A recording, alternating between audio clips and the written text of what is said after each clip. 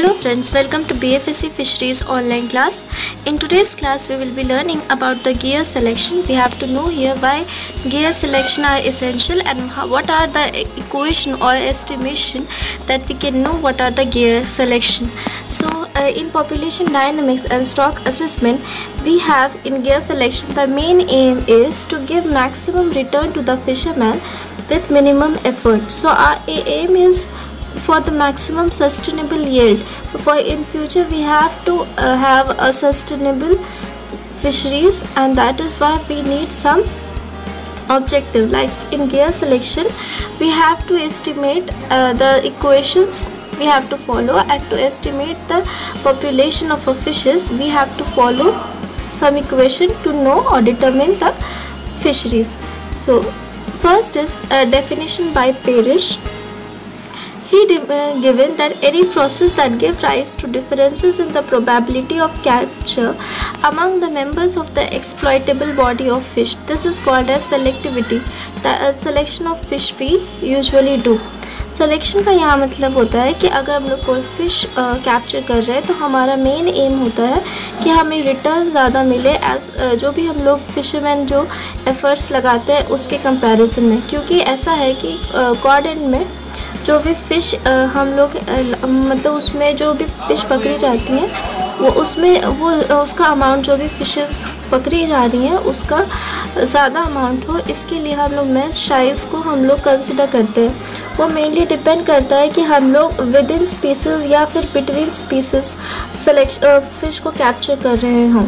तो अगर between species selection है then it mainly depend on the behaviour of the fishes we are catching in the mesh, and if we are considering about the within species then we have to know here the age, length and the girth, and the girth are mainly on the based on the mesh size. So we have to know all this, and for this there is an equation. Gill-net selectivity first has given by Barnow in 1972, first given the principle of geometric selectivity, which states that if selection depends only on the relative geometry of the fish and misses, then all selection curves are similar. There are two curves mainly given, that is bell-shaped curve and the sigmoid curve, and where here we have to know that कि अगर कोई भी हम लोग selection करते हैं और वो ज्योमेट्री ऑफ फिश जो भी उसकी ज्योमेट्री जैसे एज, उसका लेंथ, उसका गर्थ, तो वो अगर मेशेस पे डिपेंड करेगा तो इसका मतलब ये है कि सारे का सिलेक्शन कर्व सिमिलर होगा, चाहे वो कोई भी फिशेस क्यों ना हो।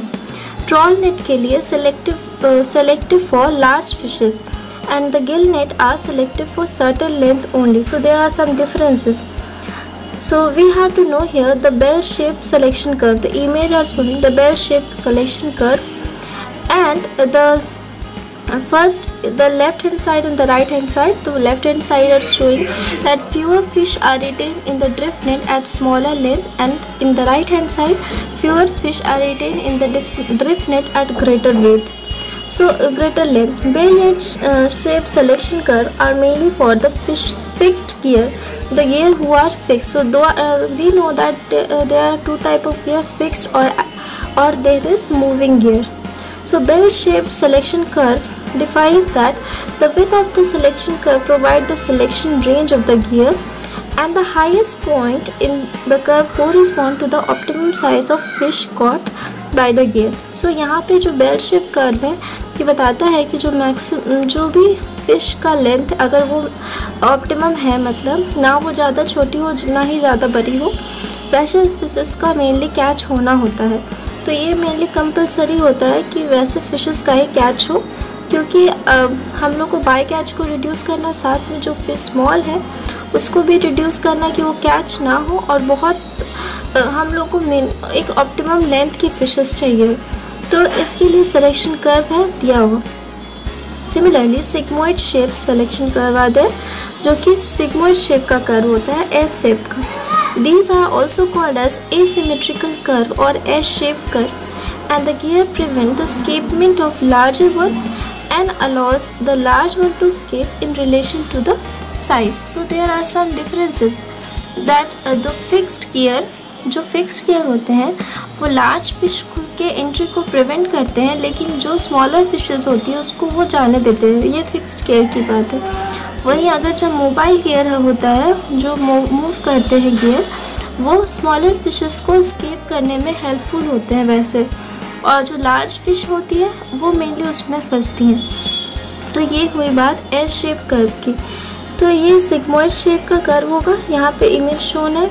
यहाँ पे L25, L50 और L75 की बात करें तो ऑप्टिमम L75 और L50 होता है, जो कि मेनली सिलेक्शन साइज है। यह नाइफ एज पैटर्न पे डिपेंडेंट होता है। लॉजिस्टिक कर्व की बात करें, they are simple and selective type. The troll gear are selective gear and the equation follows here for the logistic curve is SL equals to 1 plus exponent and S1 minus S2 and multiply L. Here the SL is the number of fish of length L in the quadrant and in the cover, and L is the mid length of the length group. S1, S2 are constant determined by linear least square estimation or maximum likelihood estimation from observed length frequency for each species. So L50 concept here, we have to know about the L50 concept. Means that if we are catching some fishes, then 50% of the fish should escape and the 50% are the one which are retained.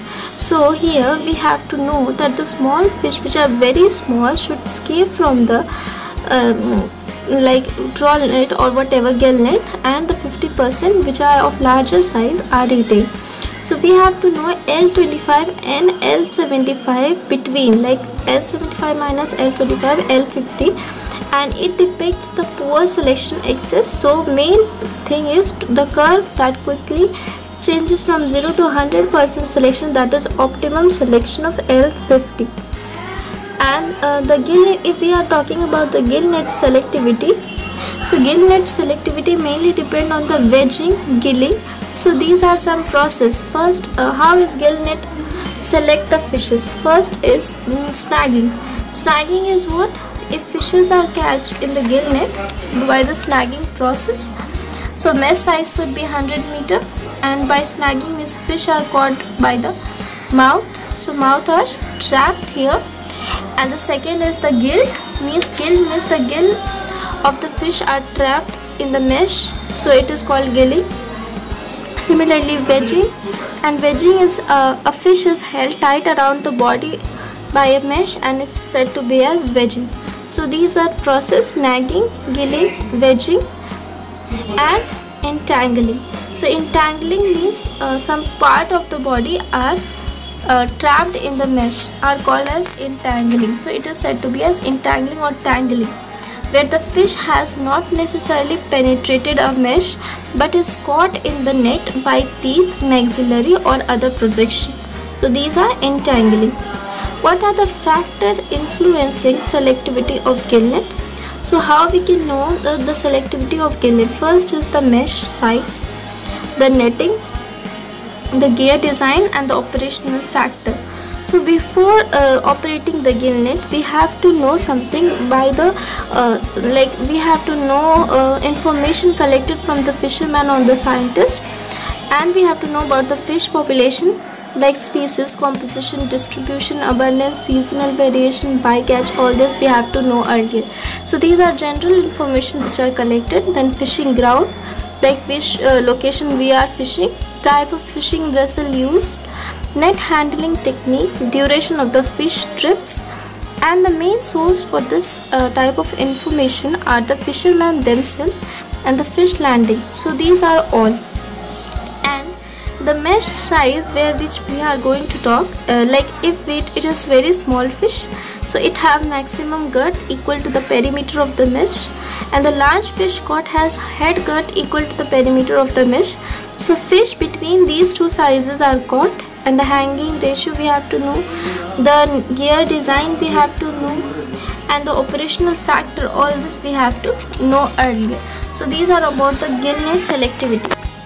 If we are to estimate the gill net selection, the Spear and Venema are the scientist in 1992 has given to estimate the gill net selection. So this depends mainly on the length frequency particularly, and for this there is an equation y is equal to ln CA divided by CB, where CA is fish caught in small mesh net A and CB is fish caught in large mesh net B, and the estimation of optimum length of capture, where M is equal to L opt divided by SF, where SF is the selection factor and here L opt is the mid length of a commercially significant length group, and M is the stretched measure of mesh in centimeter. So these are all about the gill net. So we have to know here the gill net equation is different from the trawl net selectivity. So if we are to estimate the gill net selectivity and the trawl net selectivity, we have to follow different equations. So we have to know here all this. For the trawl net selectivity, the problem in the chord end, that is when mesh get pulled with narrow diamond shape instead of square.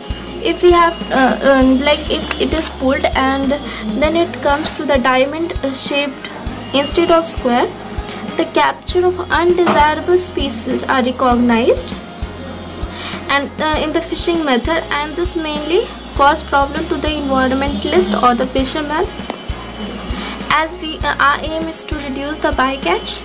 So to solve the problem, bycatch reduction grids या square mesh panels are used in the trawl net, and this allows certain species to escape while returning others.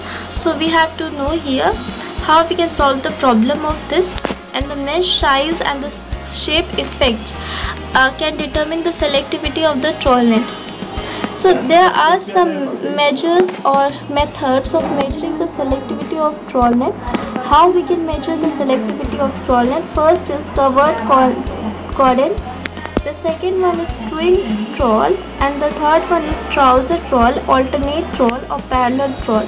So covered cordon, here the main thing is to know that if we are selecting the trawl net and if we are covering the cordon, so some fishes are caught in the covered cordon, and by this we can estimate the population of the fish we are catching.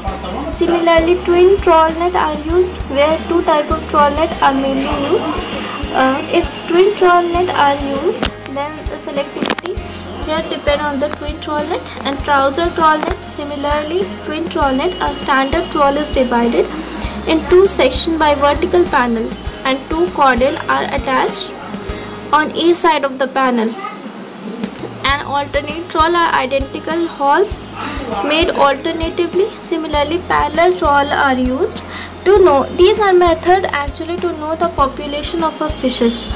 So we have to know all this for the selectivity of the trawl net, and the equation which mainly gives the selectivity of trawl are fraction retain, that is number of fish in the cordon divided by total number of fish caught both in cover and cordon. So this will estimate the fraction of retained fishes. Similarly, trawl selection equation are given, which is denoted by SL. We have already studied in the logistic curve all this. So this was all about the gear selection, why we need gear selection. We have already studied all this, and we studied some equation for trawl net and gill net selectivity. So this was all for today, and this was mainly from apart from the fish population dynamics and stock assessment. So thanks for watching, and if you like this channel, then please do like and subscribe.